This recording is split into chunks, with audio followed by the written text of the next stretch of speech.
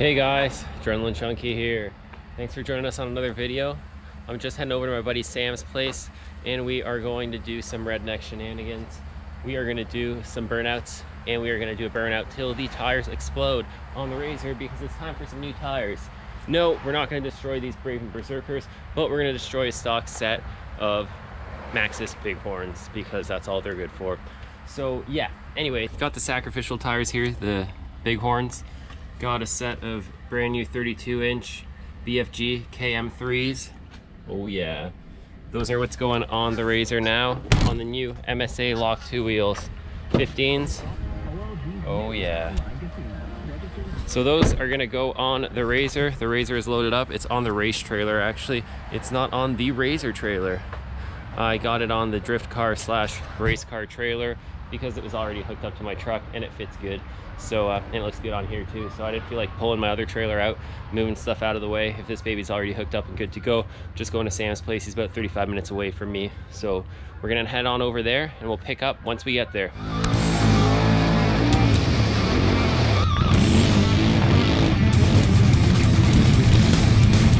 Guys, just made it to Sam's place, unloading the new wheels. Yeah, MSA Lock 2 is 15s. Got the RZR in tow on the race trailer. Say hi, Sam. What's up? Sam's a Can-Am guy that owns a Polaris RZR. But he offsets it with a bunch of Can-Ams. Look at this shop though. Heck yeah. We got the 2012, is it? Yeah. 900 XP on 4-inch portals with a 5-inch high lifter bracket lift. Super ATV. What size tires are these? 37s, baby. 22-inch MSAs. 22s. 22s. Look at that. Holy cow. This thing's a beast. I got him carrying my rims. I don't know why he's doing all that hard work. You're giving me beer and you're carrying my stuff. I don't know why. What do we got here? Not my quad. Not his quad. That's a 16 Outlander. 16 Audi. Yamaha Grizzly. Yeah, another friend of mine. What's this thing? 2020 Defender XMR. Holy cow. What about this piece? A 16 Outlander XMR. On what? 33-inch high lifter outlaw 3s. What's this thing? Moto Havocs? What size are they? 32-inch Moto Havocs, and they're both on MSA twists. 18s. And then you got a Honda Rubicon. Dude, you don't discriminate. Another buddy's quad. Whose is this? Max Rock from Life Outdoors. Oh, damn. Shout out. Yeah. Yeah. He hooks you up with all the goodies. Everything. All the goodies. Built by Life Outdoors. Yeah, man. If you haven't checked them out, make sure you do.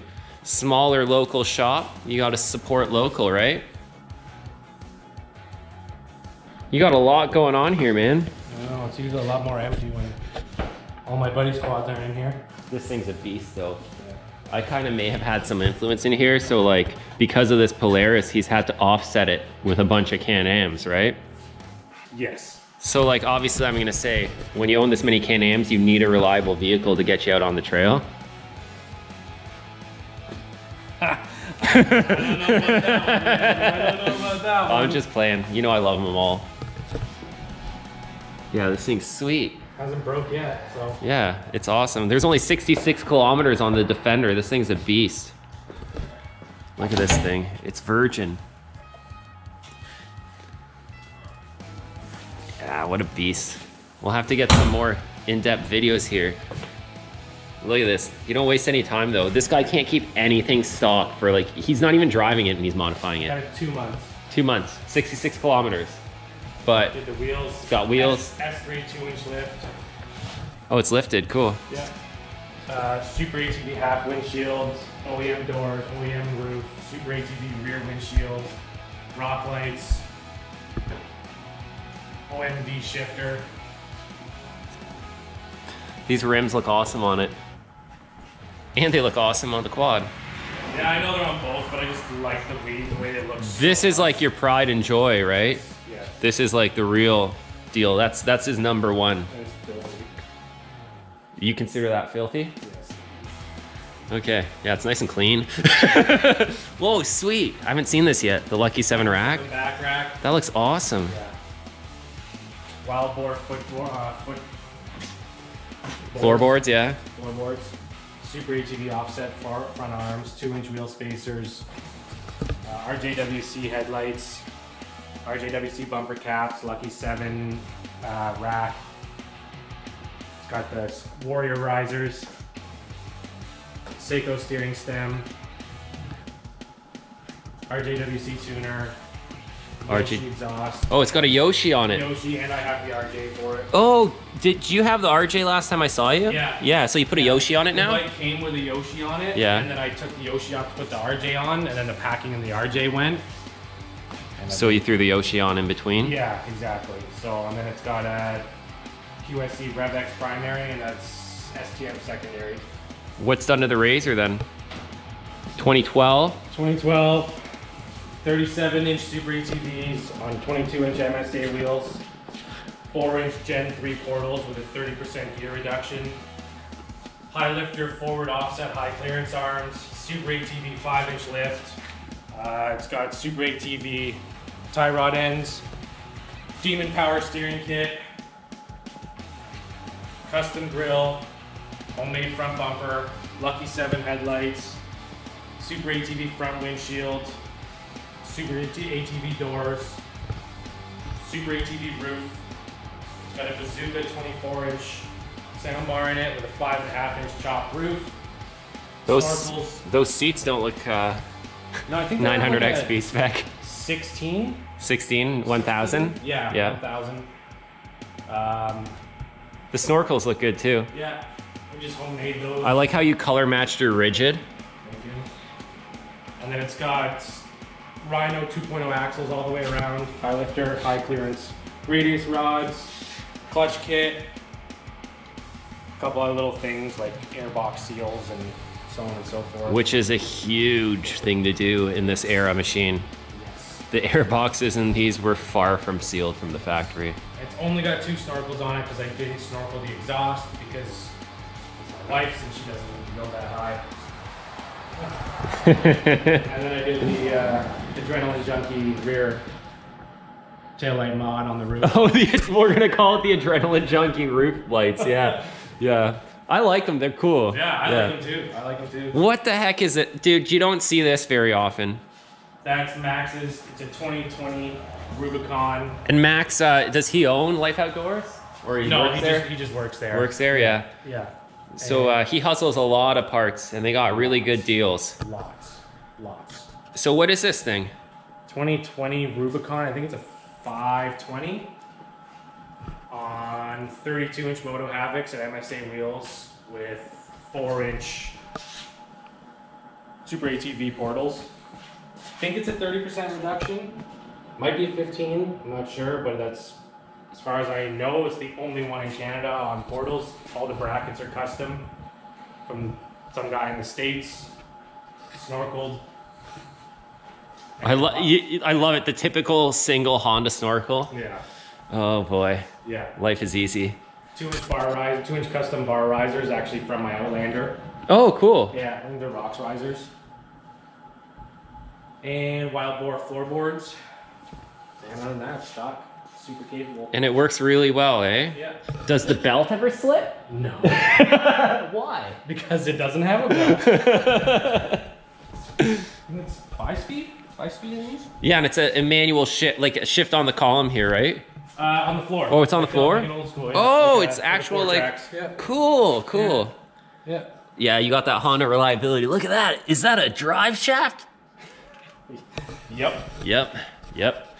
Why change something that's good, right? And I mean, that's why these have always been such amazing mud bikes, because the CVT, arguably, in a lot of cases, is just the Achilles heel Well, yeah, of a lot of these machines. Yeah, for sure. Especially when you start slapping massive tires on it, getting heavier machines like these side-by-sides. The CVTs work really good in a lot of cases, but everything's a trade-off, and they definitely have some flaws. Yes. 100%.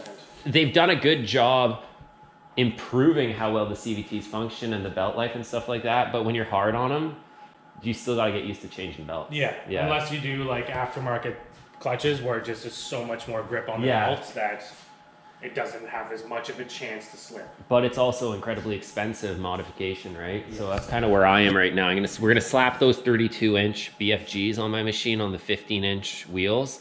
And I'm telling you, like, just lifting that wheel and just lifting that tire up, I'm already pushing the limit where, like, me and Sam were talking in my videos, you can see that the machine's struggling, crawling sometimes, where it's almost ready to slip belt on the Bravens, the 30s, that measured to like a 31. So as soon as I put those other tires on, I feel they're gonna measure more to like around a 33. It's gonna have to be clutched. So I'm gonna have to look into some clutching. I'm not 100% sure what I'm gonna do yet. So drop me a comment below and let me know what you'd suggest on my 2017 RZR Turbo for a good clutch setup. I know there's a lot of options out there as far as like going aftermarket clutches or just clutch kits, stuff like that. I'd love to hear what you guys are doing for like mixed trail riding and stuff like that. You guys know what kind of trails I ride, so kind of leave me a comment below or maybe shoot me a suggestion. But yeah, thanks for the shop tour, man. You're very welcome. Do you want to go over this thing in a little bit more detail? Because I know there's a lot of guys out here who want to hear about this. This thing's brand spanking. It's a 2020. Other than the stuff that I said that I've done, I've got the 2021 accent lights, I guess you could call it. Flip those babies on, man. They come on with yeah, they're cool. Yeah. So I'm gonna do the mod where you put them on a switch so they can become like a key on daytime running light. You could even do them. You could even probably wire them up to be like a turn signal. Good. Yeah. Good. Since this is the party bus, I mean, hey, that might be an option. Rumor has it that there's some new legislation, some new changes coming in Ontario that may potentially make it easier to legalize certain vehicles on the street like this, because there's been a lot of argument coming out of people saying like, hey, if a smart car's legal, if a slingshot's legal, if a 1960 fiberglass VW who knows what dune buggy thingy is legal, how the heck are one of these not street legal-ish, let's say? Like, they don't have to, you don't need to take it on the 400 series. No. But being able to cruise it downtown and you know, grab a coffee, like, you know, like, come on. Yeah. I don't believe in our government that they're actually gonna make it easy though. They're just gonna find a way to give us tickets anyways. For sure, for sure. Or there'll be some crazy fee. But there's a lot of states now that you'll see more and more of these things are becoming street legal. And I get it, you need turn signals, I get it, you need a horn, you need a license plate light, stuff like that. But like, that's a minor detail, right? Yeah, that's a couple $100 for the mods. If the e-bikes are allowed to cruise down the freaking street, it's just silly. What it's done to this Yamaha, do you know? That I don't know much. Wheels, tires. Wheels, tires. Probably not much actually. Snorkels, right? I think it's got a clutch kit. The handlebar riser. Yeah, I think it's got a tune and it's got a custom exhaust on it. Other than that, I don't know much about it. And this is the partner of the Honda, right? Max's wife. That's Max's wife's machine, yeah. And then this thing's just in for a little bit of work because Sam's a little bit of a Can-Am guru. Because when you work on Can-Ams, you gotta be. And Racer. I just read the manual. They all freaking break. Oh, They're all junk. Yep. They're all junk. Yep. As soon as you buy this, the whole point of this is for everything to break on it so you buy more things. That's right. Yeah. That's right. You've already proven to the manufacturer that you have $20,000 to $50,000 of disposable income, plus the haul setup, the truck, the trailer. Put it that way, it sounds bad. They're just like, dude, he's already spent 90 grand. He'll spend another 20.